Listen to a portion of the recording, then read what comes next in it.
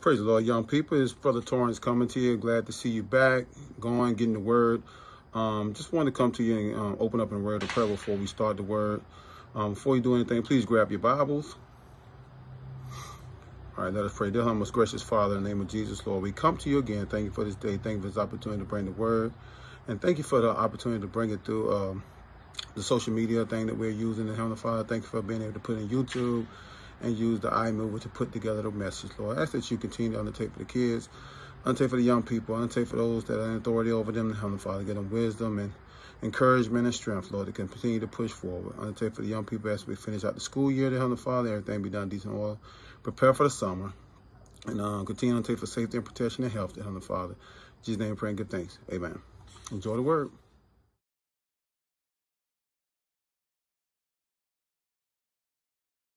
Let's learn the books of the Bible, the books that you should know. Let's learn where they are, hide them in your heart. Let's learn the books of the Bible, the books that you should know. Let's learn where they are, hide them in your heart. Genesis, Exodus, Leviticus, Numbers, Deuteronomy. Say Joshua. Joshua, Judges, Ruth, 1st and 2nd Samuel, 1st and 2nd Kings, 1st Chronicles, 2nd Chronicles, Ezra, Nehemiah. Keep going. Esther, Job, and the Psalms, Proverbs, Ecclesiastes, Song of Solomon, Isaiah, Jeremiah, Lamentations. Ezekiel, Daniel, Hosea, Joel, Amos, Obadiah. Alright, say Jonah, Micah, Nahum. Jonah, Micah, Nahum. Habakkuk, Zephaniah. Habakkuk, Zephaniah. Haggai, Zechariah. Haggai, Zechariah. Malachi. Malachi? Malachi! Let's learn the books of the Bible, the books that you should know. Let's learn where they are, hide them in your heart. Let's learn the books of the Bible, the books that you should know. Let's learn where they are, hide them in your heart. Boys and girls, welcome back to another Saturday Night Bible class. Today's review would be on the book of Joshua. So up until this point, we have covered 5 books. Those are the first 5 books in the Old Testament under the division of law. Now we're going into the division of history, and we're going to start off with the very first book on history, which is Joshua. Joshua is the Old Testament book number 6. It was written by Joshua and possibly another person or his scribe. It was written in 1375, and it covers a period between 1400 BC to 1375 BC. So what is the book of Joshua about? Well, it contains the beginnings of the story of Israel as a nation, and it contains the first events to take place after the Exodus. Famous scriptures found in Joshua. The first one is Joshua 1:9, and it states, "Have not I commanded thee? Be strong and of a good courage. Be not afraid, neither be thou dismayed. For the Lord thy God is with thee, whithersoever thou goest." John 9. And second scripture, Joshua 6:10.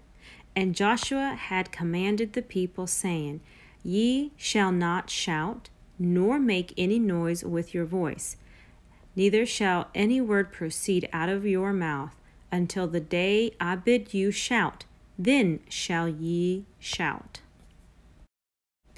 Now let's look at some of the famous stories covered in the book of Joshua. The first story is Joshua and the troops surrounding Jericho, and how they blew trumpets and shouted, which made the walls fall down. And that's in Joshua chapter 6. The second story is the story of Rahab, the harlot who protected the spies of Israel, so she and her family were saved. And she married into one of the families in Israel.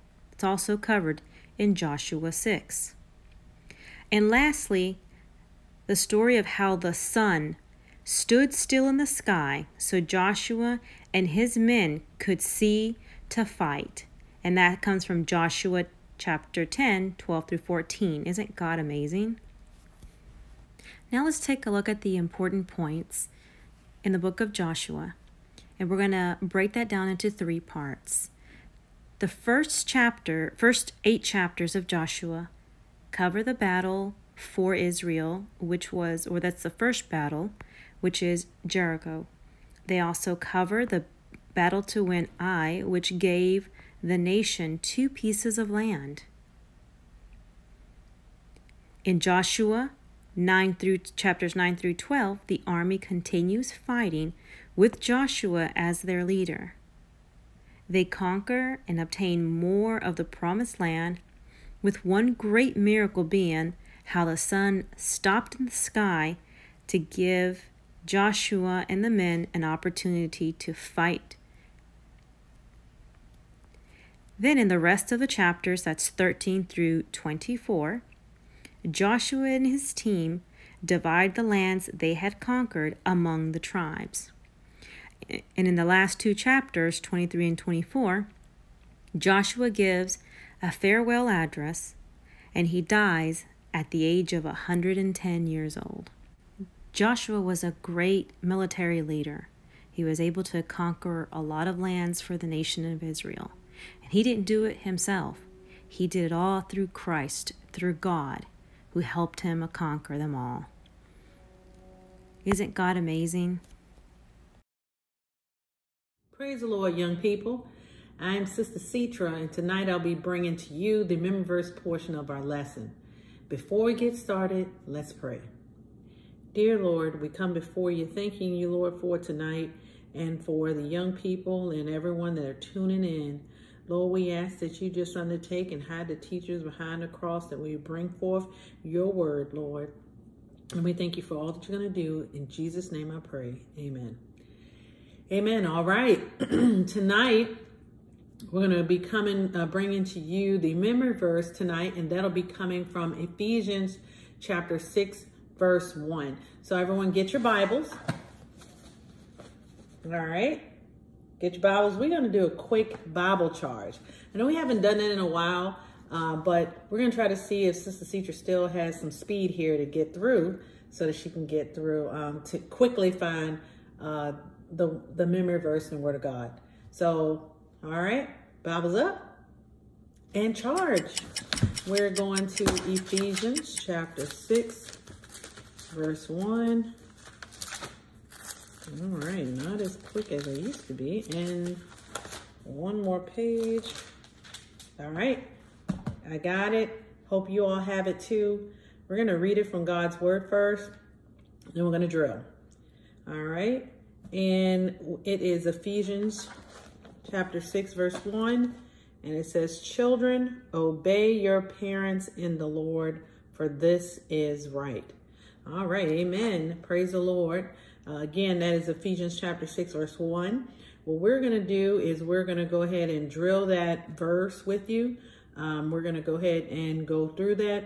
Ephesians chapter 6, verse 1. All right. "Children, obey your parents in the Lord, for this is right."